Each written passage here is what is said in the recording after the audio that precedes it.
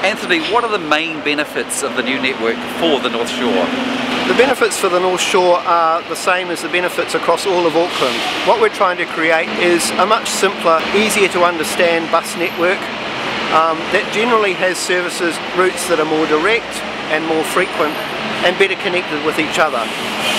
So on the North Shore we're aiming to improve connections with the busway, to improve services on the busway itself, and to remove the complexity of the network that currently exists. So what will the challenges be? Some of the challenges are that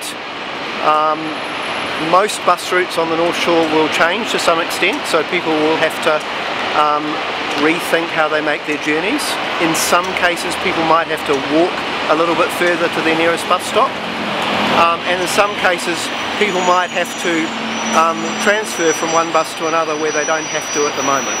But generally that will be compensated for by having services operating more frequently, and by the time these changes are implemented people will be able to do that on a single fare using our new simplified zone fares system.